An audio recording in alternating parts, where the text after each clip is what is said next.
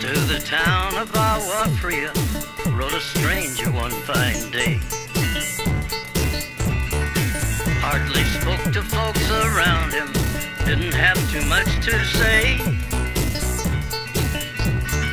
No one dared to ask his business, no one dared to make a slip, for the stranger there among them had a big iron on his hip.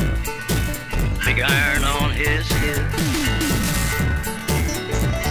It was early in the morning when he rode into the town. He came riding from the south side, slowly looking all around. He's an outlaw, loose and running, came the whisper from each lip, and he's here to do some business